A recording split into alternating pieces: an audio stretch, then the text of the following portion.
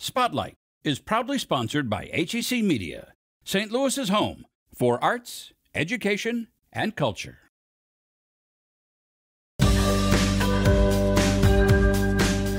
They were willing to do what other companies hadn't been willing to do. She had no idea that I had that in me. I didn't know either. It makes you think anything's possible.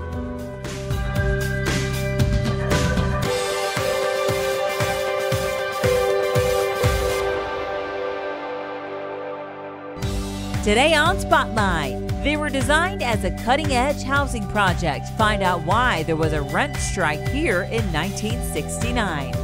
Plus, a St. Louisan invited to a dream-come-true event where she'll showcase her art. And then, what happens to utility poles when they're taken down or replaced? But first, facial recognition technology, the scary implications of this new reality. It's Sunday and you're watching the multiple Emmy Award-winning Spotlight. Facial recognition technology has quietly been growing more powerful for decades. But a company called Clearview AI is taking it to new levels of accuracy that could end privacy as we know it. This one investor said, the way that you Google someone now, I hope that one day you say you Clearviewed them, you searched their face, and you found out everything about them there is to know online. What Clearview AI did wasn't a technological breakthrough, it was an ethical one. They were willing to do what other companies hadn't been willing to do.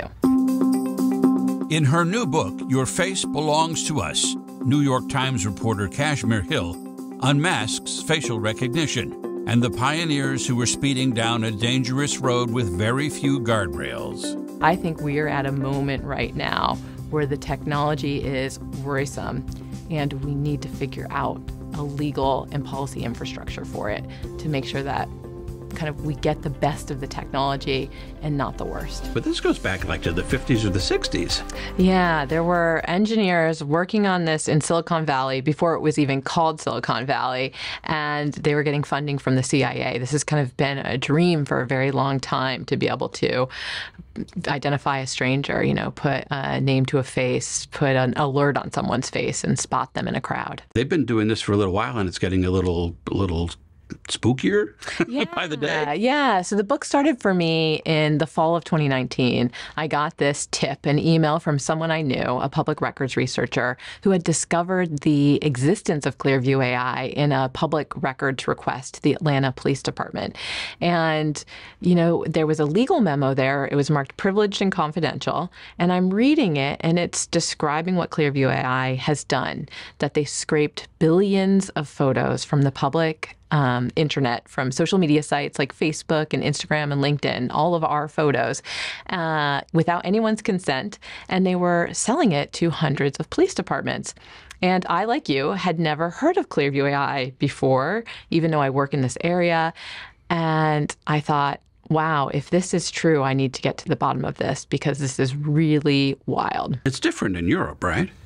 In Europe, when I exposed the existence of Clearview AI, privacy regulators announced that they were investigating it, also privacy regulators in Canada and Australia.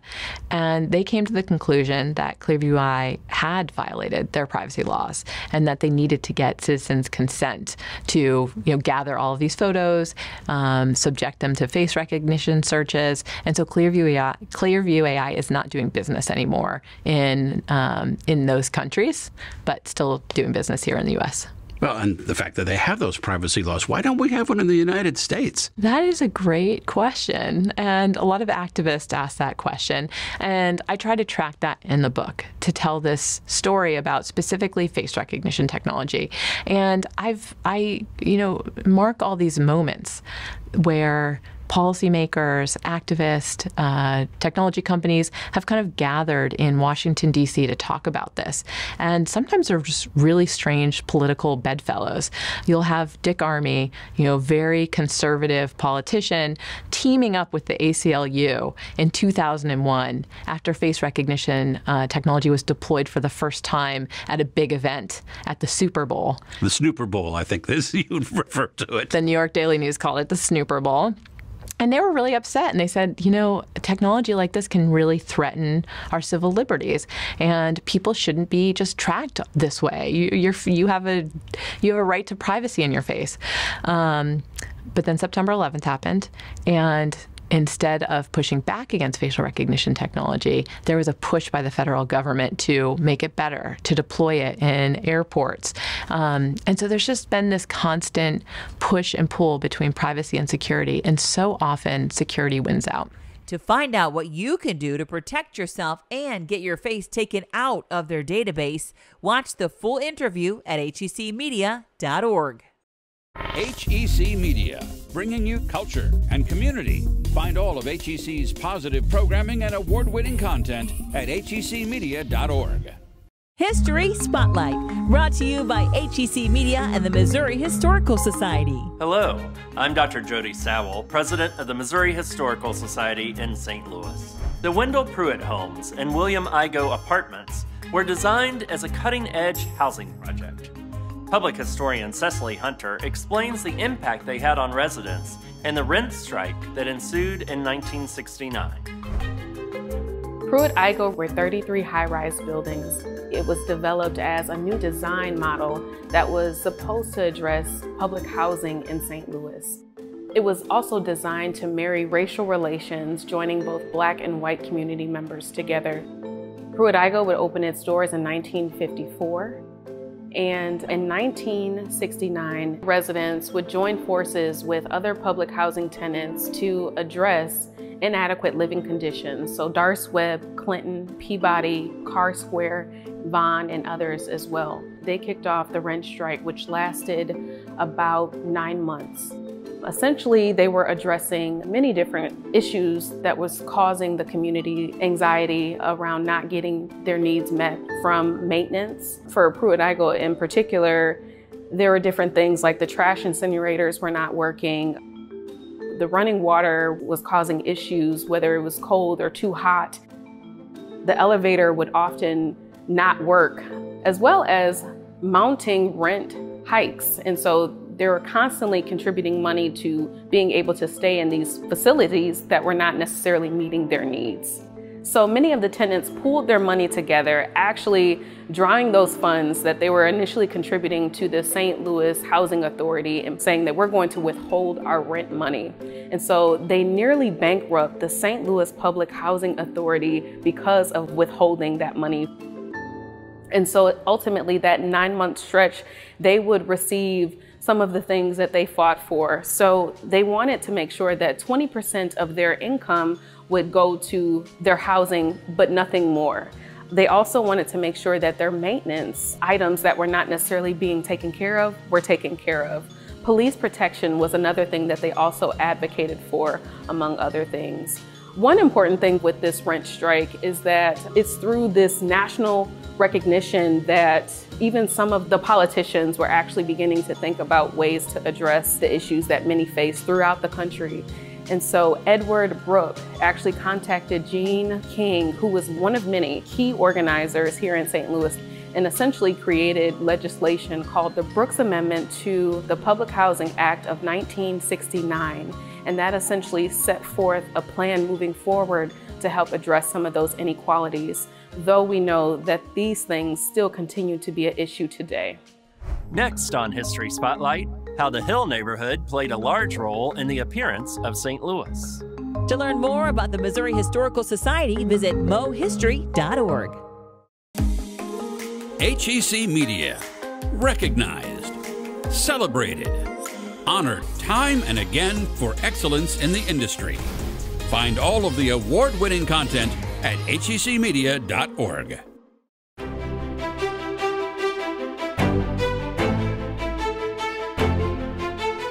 Florence, Italy, the birthplace of the Renaissance, and the center of artistic works from the 14th to 16th centuries. Masterpieces by Michelangelo, Da Vinci, and Botticelli are among the genius celebrated, drawing tourists and inspiring artists from around the world to visit the Tuscan city. Florence has also been host to some of Europe's most important galleries and exhibitions, called Biennale. For 20 years, The Florence Biennale has worked on promoting the development of contemporary artists, like St. Louis native Aaron Ballinger. I can't believe I've really made this happen through all of this other stuff. Like, it just doesn't, yeah, it's awesome. The invitation-only event is a dream come true for Ballinger and a chance to showcase her pieces before an international audience. I've just always wanted to be an artist. I think creating is like the coolest thing that we can do. It's limitless. There are no rules. I mean, to some people that sounds horrible. To me, that just sounds like, oh my goodness, that's a way to make magic. At first, Ballinger didn't think her invitation was legit since she was contacted through social media. So she reached out to her childhood mentor for advice, former Clayton High School art teacher, Russell Vanasek. He looked at me, he's like, wow, that's really good. And I was like, oh, that's funny because I don't know what I'm doing. He's like, well, it looks like you do. So. She was really worried about the quality of her work and also the consistency of the work, because most of this stuff is pretty new for her, and I said, well, they called you, you had to show them your work, so, go for it. Vanasek himself showcased his contemporary artwork at the Florence Biennale 2 years ago. And so that I knew that, getting into these biennales was like a big thing in Europe. And it was really set up for people were going to go around and see who are the best. 70 countries are represented at the exhibition, which is housed in an old fortress just outside the center of the city. Very few American artists are chosen from the Midwest, let alone two from the same city and with very different styles. Both Ballinger and Vanasek's love for drawing began as soon as they could hold a crayon. Photography and painting portraits were their interests before venturing into other mediums. Vanasek gravitated towards depicting nature, specifically birds, which he showed in Italy. His use of texture has proven a unique and profitable niche. Birds are always moving, and they're always making sounds. So I kept putting that into the work sort of as a metaphor for how, birds live and act and how we see them. I'm not saying I've been through the worst stuff, but I've been through a great, nice, just a little bit of everything. Physical illness, mental illness, like a lot of different things. And it's made me a survivor. Now a wife and mother, Ballinger says her work in various mediums is all about using her talent to help others heal. And to put that on a canvas is like, I know, I'm getting chills because it's just like, it makes you think anything's possible. That fits in with this year's Florence Biennale's theme, I Am You, individual and collective identities in contemporary art and design.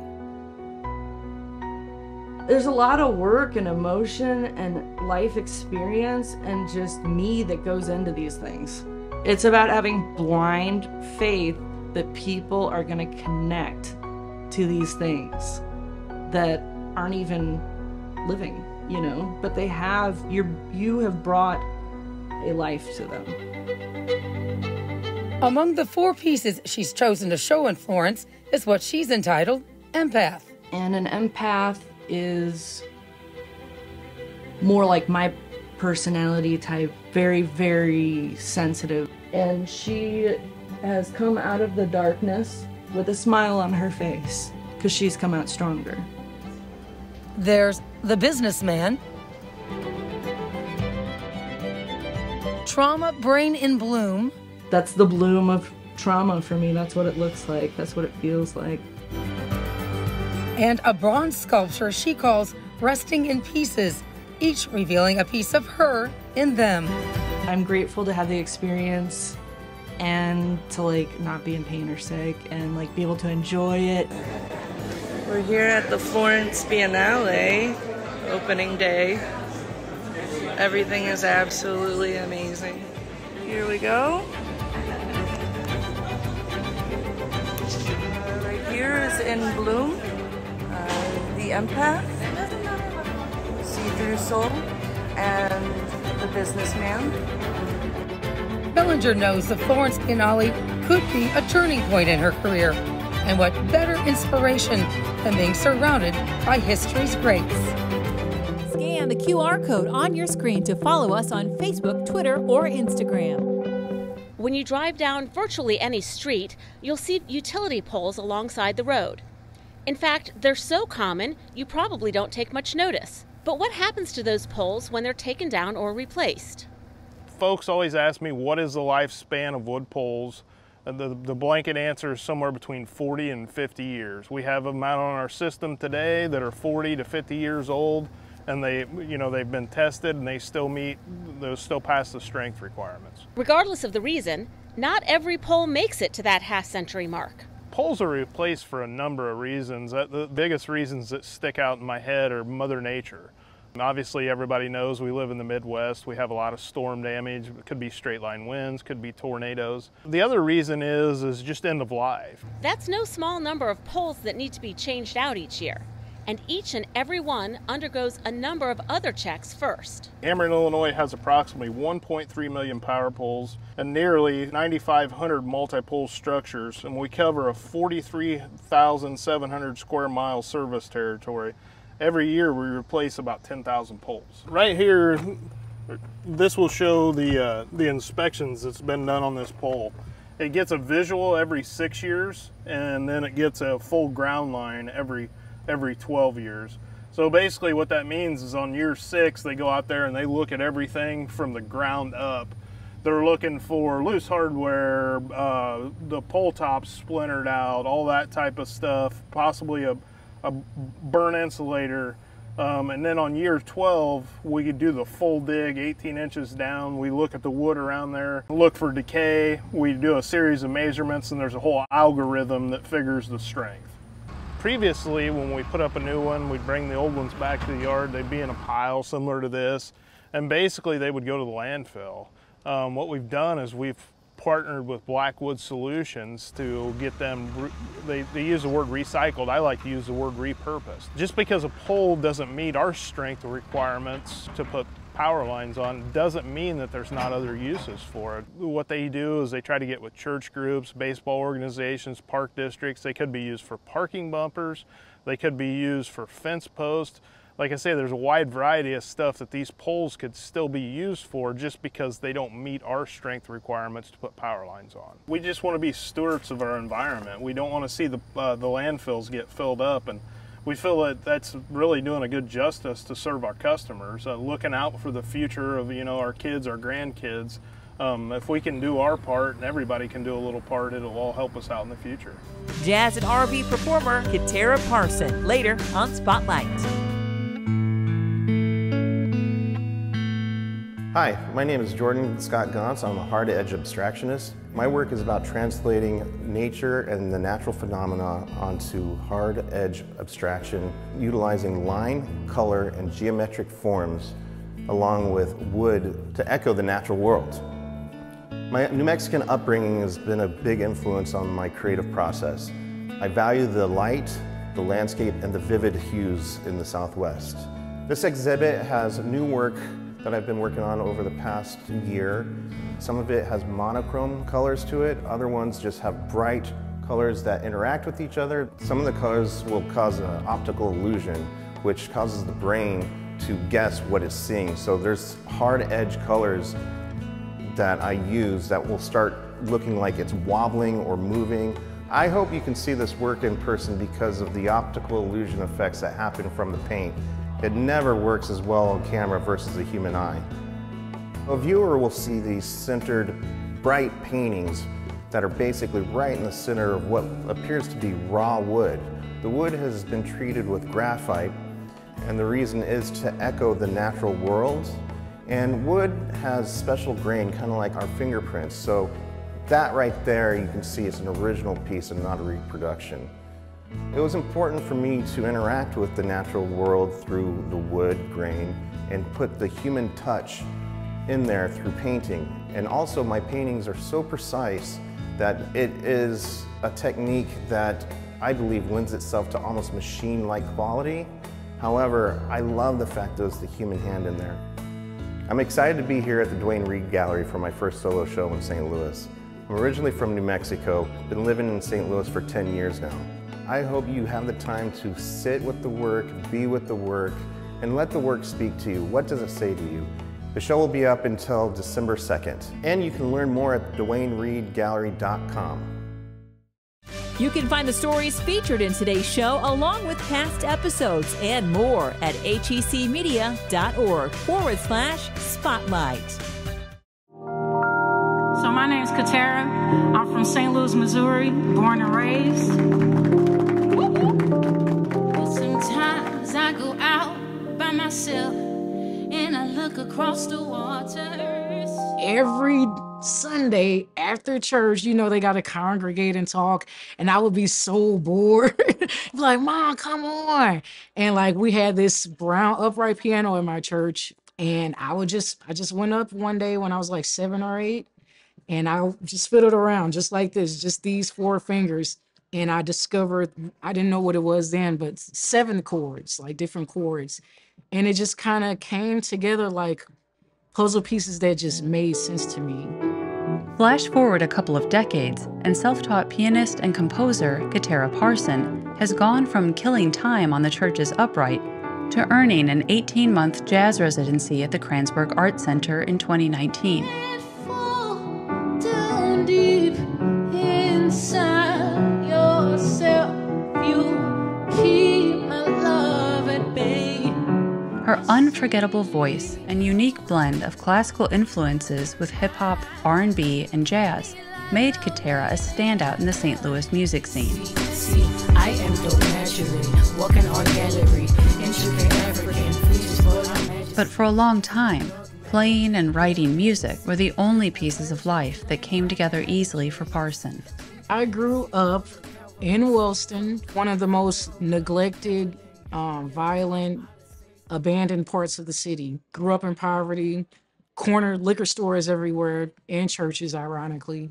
And that was my norm. My mom sheltered me, kept me in the house, because, you know, growing up in the hood, like, you know, you had to stay safe, keep your children protected. So I think her sheltering me kind of molded me into this hermit, and that's how I started making music. Like, I would be cooped up in the house, secretly composing stuff, and I was too afraid to put it in front of anybody. I would wait until everybody left the house before I did anything. I strictly started off with these super vulnerable, intense love ballads, you know, like Mariah Carey, Whitney Houston type stuff. And then it slowly progressed into, okay, now I'm writing about my own personal struggles and vulnerabilities. I was getting bullied like horribly, so I write songs about that. Write songs about overcoming the situation. And I think that's what led to who I am now. Katarra comes from the hood. She was shunned at school. She felt safe nowhere. And the only place that kept her sane was behind the piano. So to see that and to see where she is now, mind-blowing. I was a very, very shy, timid kid. For so many years, I had stayed voiceless. I stayed quiet. I never expressed myself in any kind of way. I loved singing. I loved harmonizing with people, but I never took the lead in anything. I always stayed in the background. And one day it was 8th grade, and we had a Black History program coming up. And they were like, you want to sign up to perform something? This is your chance. So I was like, you know what? I'm tired of hiding. Like, I want to see if I can actually do this. That was my first time performing in front of like at least 100+ people. I received my very first standing ovation from complete strangers. My mom was in the front crying because she had no idea that I had that in me. I didn't know either. You don't want to know how to set yourself free. Time to walk away. It was definitely a process and a journey of me just getting comfortable in my skin enough to put myself out there in front of people, because this was songs that I was writing from the bottom of my soul, and I was just putting it out there for strangers to just honestly judge and take it any kind of way they wanted.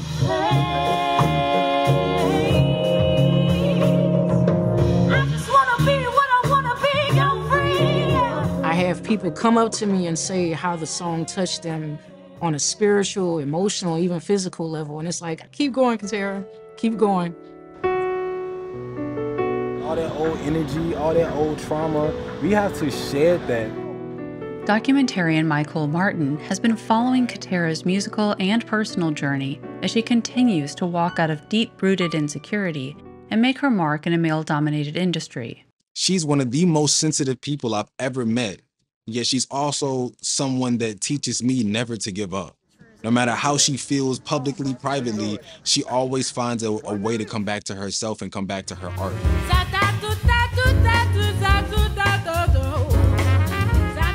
You know, I had a lot of imposter syndrome. For a long time, I never even considered myself a real musician. I had allowed people to tell me who I wasn't for so long that I believed it. And it was all an illusion.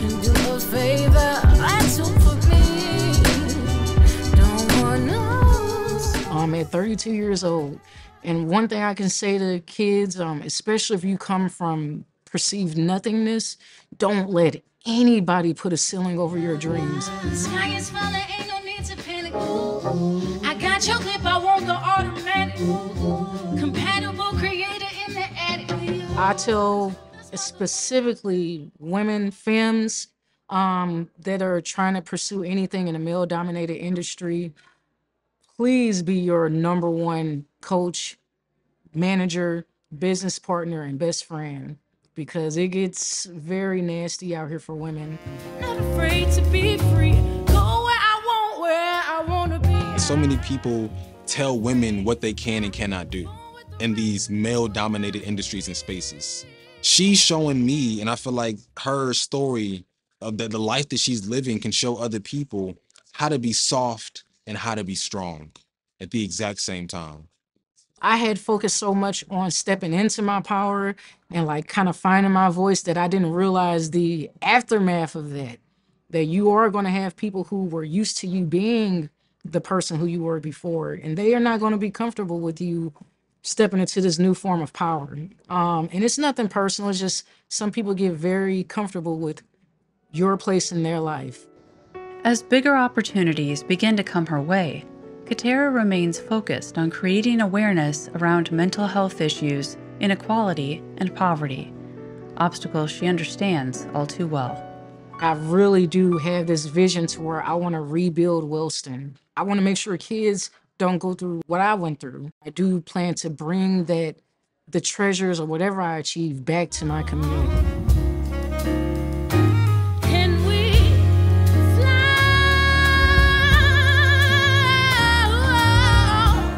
Next week, a visit to the Wainwright tomb at Bell Fountain Cemetery, plus the 10th anniversary of the Wednesday night jazz jam at the Dark Room. Thanks for watching Spotlight. Join us next Sunday at 9:30 a.m. on KPLR 11.